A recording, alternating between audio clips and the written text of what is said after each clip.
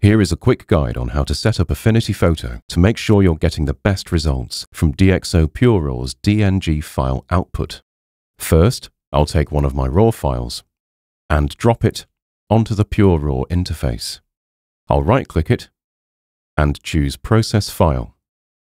I'm using Deep Prime XD for the processing engine, and I like to disable lens softness, as I find that the sharpening can create ringing around high contrast edges, even with the soft option, so I do all the sharpening in post-production. I also like to set lens distortion to maximum rectangle. This will often expand the pixel resolution with more extreme corrections, such as when you are using wide-angle lenses. I'll show you what this means later.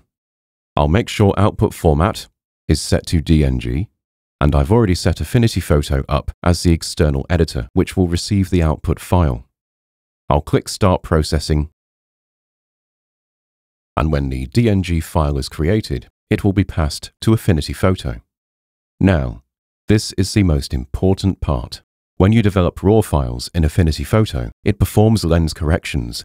PureRAW has already performed these lens corrections, however, so Photo is effectively repeating them unnecessarily. If I go across to the lens panel, you'll see that the profile for this Olympus lens is being applied. And if I disable lens correction, look at the difference. This is what the image should look like once it has been corrected.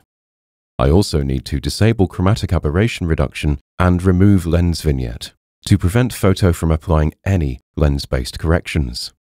On the Details panel, I can also disable noise reduction, as denoising has also been applied by PureRAW as well. Now the raw data is in the best possible state for development.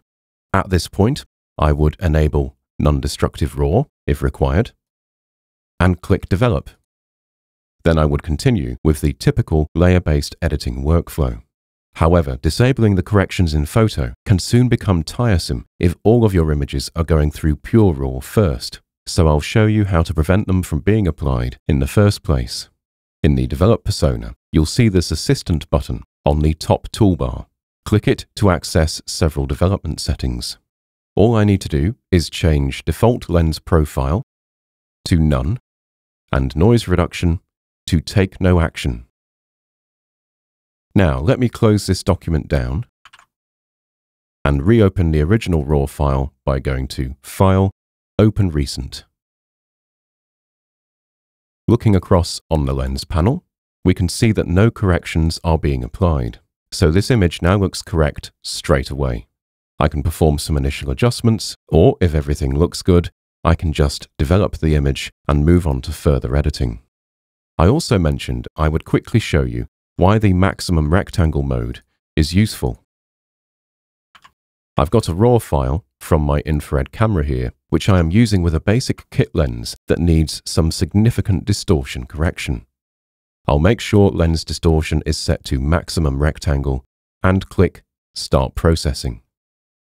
Once the DNG file is opened in Affinity Photo, you may notice this looks a little wider than the expected 6:4 aspect ratio. Indeed, the camera is a Sony a6000, whose output files have a pixel resolution of 6000 by 4000, but the readout up here says 6396 by 4000. Because of the extreme distortion correction required for this lens, rather than crop the edge detail away, maximum rectangle instead expands the resolution of the image, so you gain image detail at the sides.